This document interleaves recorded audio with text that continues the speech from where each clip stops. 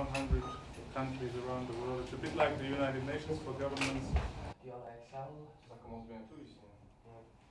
Also like to welcome Maurice Sosnowski, who is the president of the...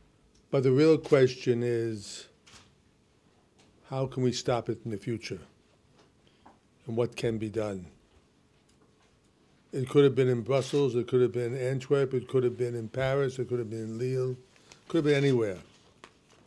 Because what you have now in Europe is a whole movement on the right and on the left of radicalism.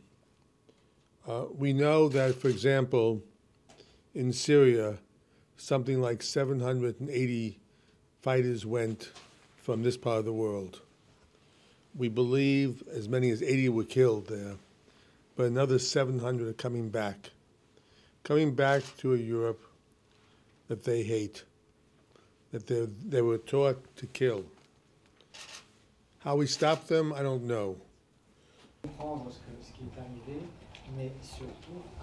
I believe there should be a body made to fight against all forms of anti-anything.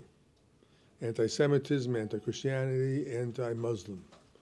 Because they're all connected.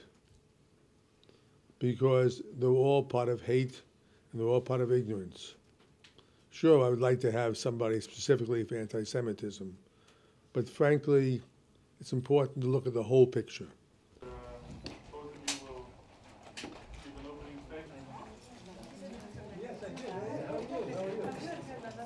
Amet semenu chonechoino, ala kanfe ashechino. Yisa enai elarim, me'ayin yavo ezri, ezri me'im Adonai, Yosef shamayim va'aretz.